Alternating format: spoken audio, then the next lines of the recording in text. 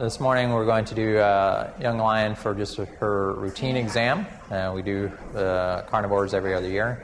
So what we're going to do is we're going to load up our equipment in the van here this morning. We'll dart the lion, have her fall asleep, make sure she's stable. 1/3 is preparation, 1/3 is doing the procedure, 1/3 is taking care of the animal afterwards. This animal's name is Zuri, and she's about 5 years old.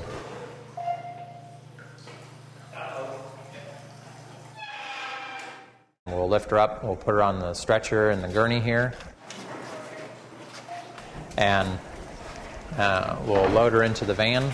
We'll drive back up to Animal Health.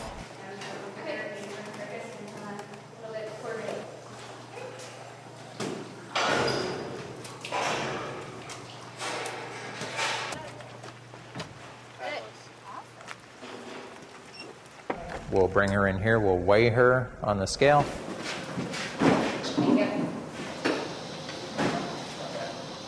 Last time she was weighed was in July. Yeah. We have. In a lot of institutions, not only in private practice, but especially in zoos, zoo veterinarians looked upon as they're there when an animal's sick. And that's probably the exact opposite of why a zoo veterinarian is in an institution.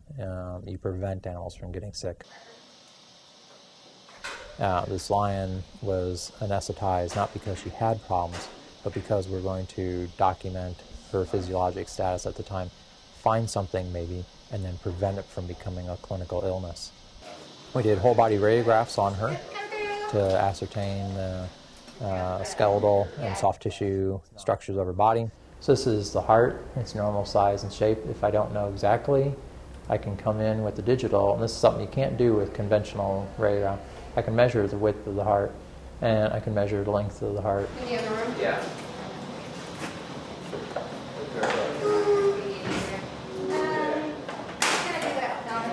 And we did whole body ultrasound on her and do a lot of measurements on the internal organs, creating a database with that information.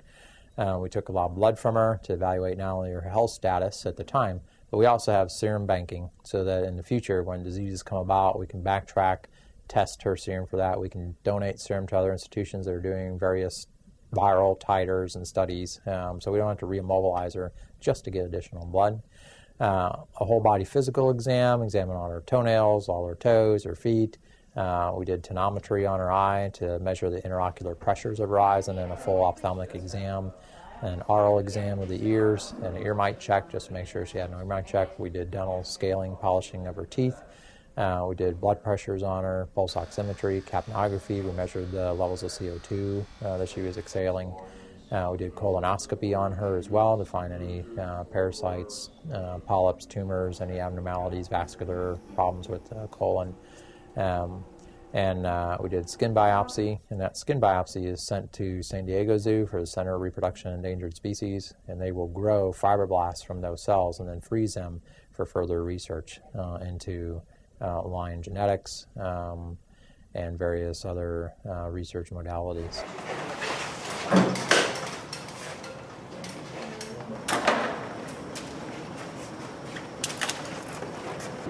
There we go. We got her right up. We got her at 3. You want me to just bring the emergency bag and fill her in?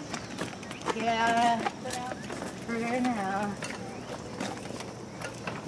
We're stewards for all these animals, and there's so much that we don't know. They all have their unique aspects that make it difficult to care for them here in an institution, in any zoo, but everybody tries, and we're all here for a common goal.